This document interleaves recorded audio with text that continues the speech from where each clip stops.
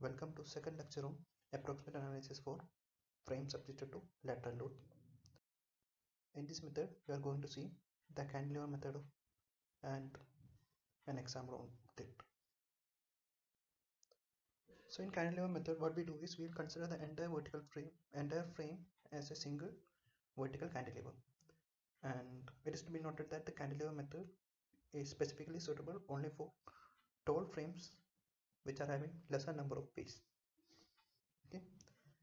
The first assumption is same from the previous method, which is portal frame, wherein we assume that point of contraflexure in all the members lies at the midpoints. Point of contraflexures are nothing but point of zero bending moment. We can consider these as to be a hinges. The second assumption is basically from the beam theorem, bending theorem. So it says that in any story, the direct stress in the column is directly proportional to their distance from the centroidal vertical axis of the frame. This is quite obvious. When a cantilever bends, there will be neutral axis or beam axis, and all the fibers above the neutral axis will be having tensile forces, and all those below the neutral axis will be having compressive stresses. And as you can see from the diagram, stress diagram given at the bottom, as the distance increases, the stress also increases.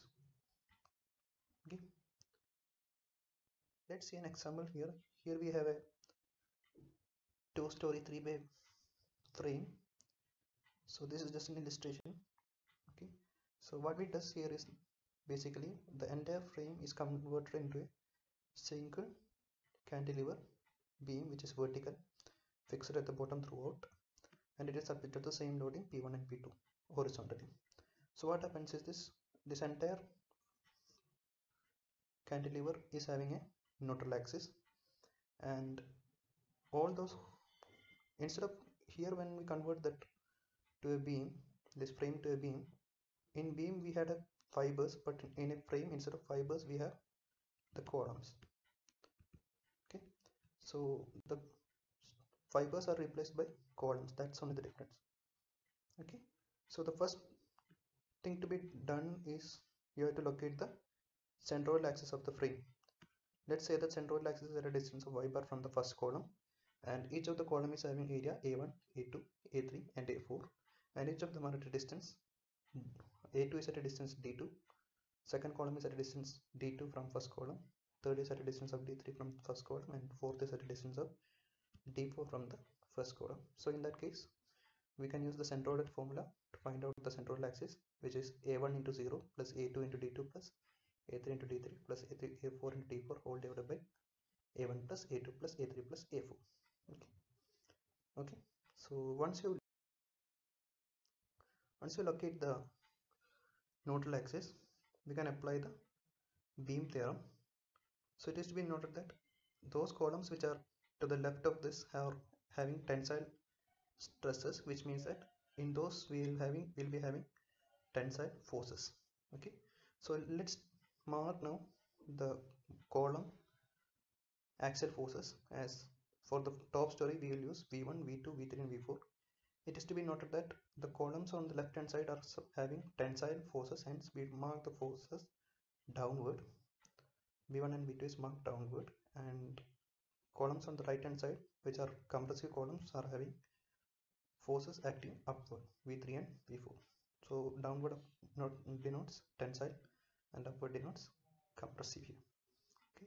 Now that we know the bending moment equation, which is m by a equal to sigma by y equal to E by R. So from that we can find that sigma is equal to m by I into y. That is, sigma is proportional to y. Okay. So but it is to be noted that for a given height, the moment is same, and also the moment of inertia is also same. So m by a is a constant. So in that case I can say that sigma 1 by y1 equal to sigma 2 by y2 equal to sigma 3 by y3 equal to sigma 4 by y4.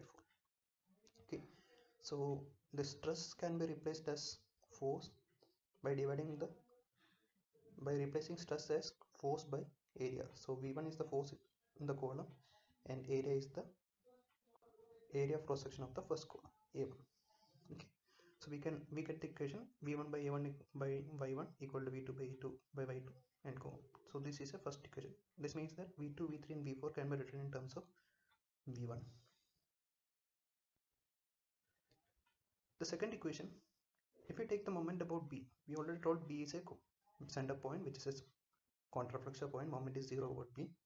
So the moment at b will be 0. So considering all the forces, we have p1 into h2, which is a clockwise moment. This has to be equal to v3 into m3,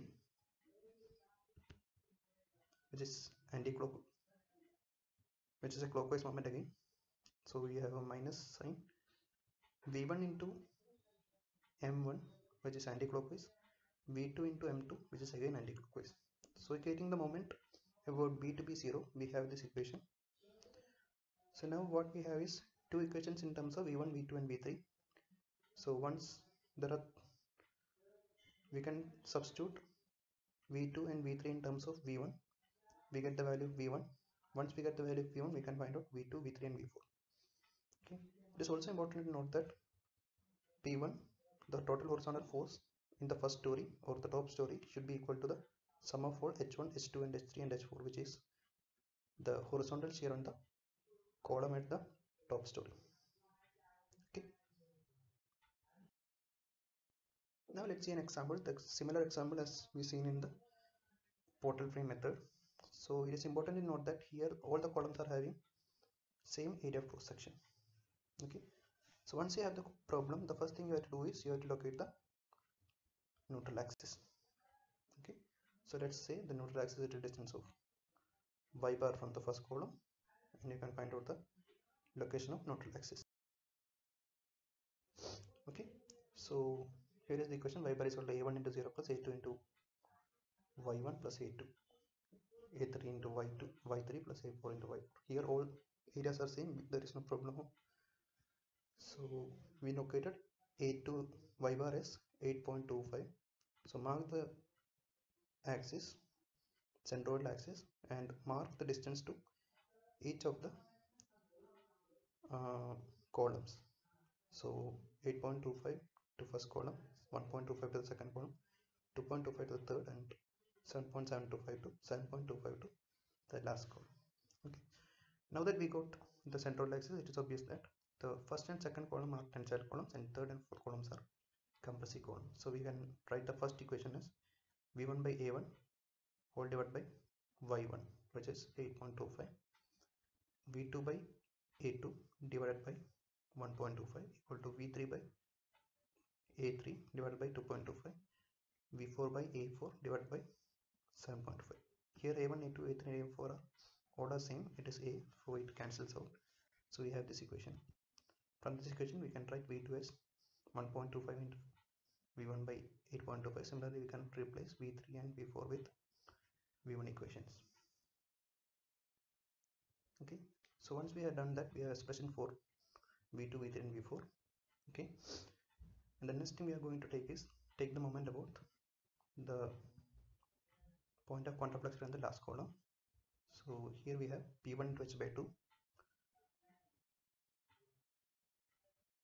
which is clockwise, should be equal to v1 into m1 minus v2 into m2, sorry, plus v1 v2 into m2 minus v3 into m3. Okay, so if you substitute that and replace v2 and v3 in terms of v1, we have an expression for v1, and if it's once is, and again we substitute to find out v2, v3 and v4. Okay, so it is to be noted that v1 and v2 are axial forces in the first and second column, both are tensile, and v3 and v4 are axial forces in the third and fourth column, both are compressive. So if we add two tensile forces and two compressive forces, both should be 0, so both should be equal, hence the total force will be equal to 0. The same thing can be carried out for the bottom story also. Here also we can consider, either you can consider this, instead of v1 you can consider this as u1, u2, u3 and u4, and h also can be replaced with some other term.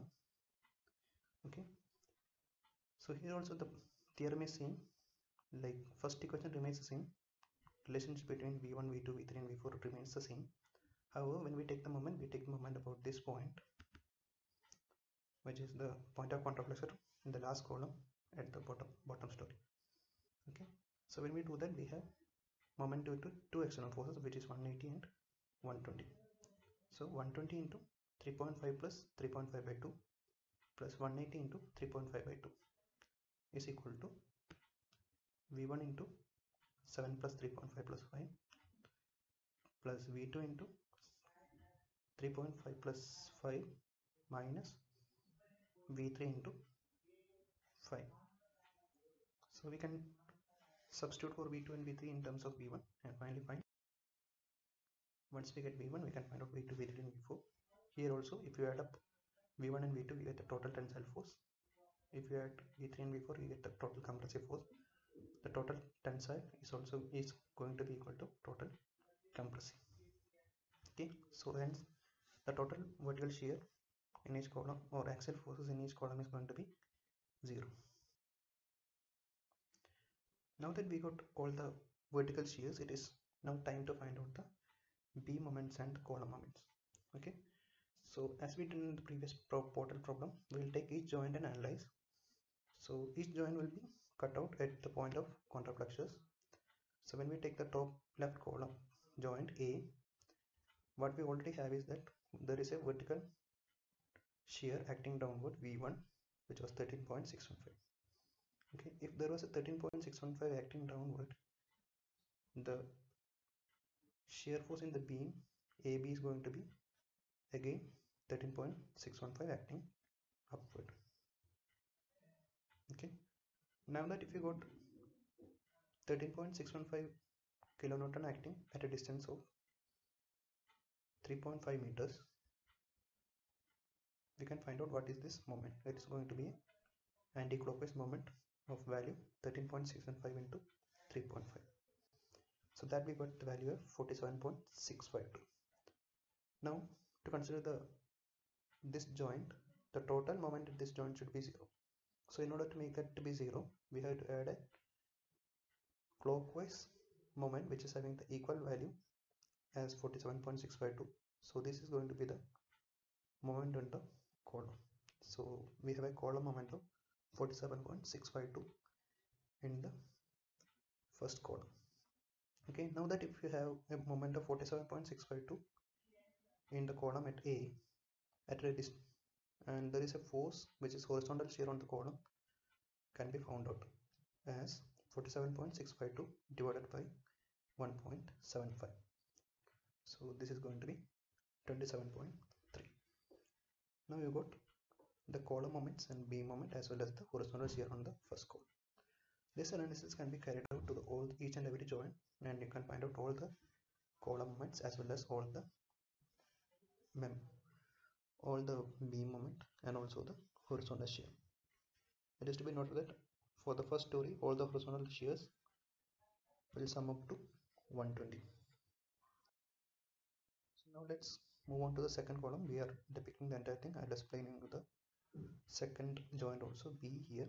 So now that we got the vertical shear in the beam AB was 13.615, which means that this is a contraflexure point, and so on the right side also there is a similar and equal and opposite shear acting downward. So this is 13.615 acting downward. There is a axial force of 2.0263 acting downward, which is nothing but V2. So both these are known to us. So which means that there is a total of 15.678 which is acting downward, which means that this force which is acting upward has to be 15.678.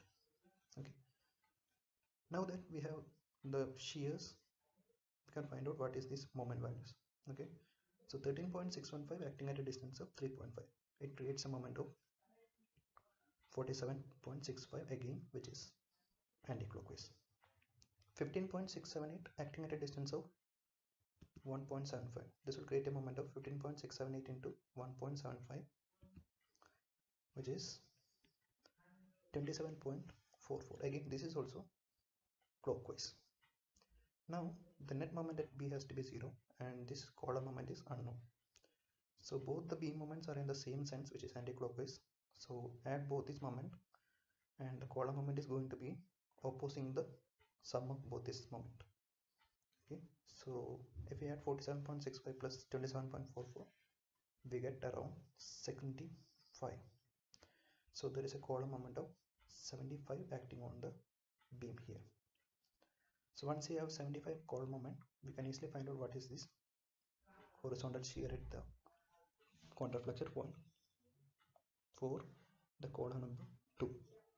So this is going to be 75 divided by 1.75 meters, which is 75 by 1.75, which is going to be 42.8.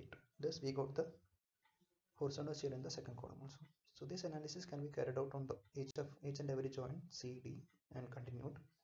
So it is important to note that here the force was 120. So if you add all the horizontal forces, which is horizontal shears and columns 27.2, 42.82, 32 and 70, if you add all this together, we'll get 120. And also when you find out the base shear for the bottom one also, bottom columns also, it is 180. If you add 68 plus 107 plus 181 plus 42.73, if you add all this together, we'll get 180 plus 120, which is 300.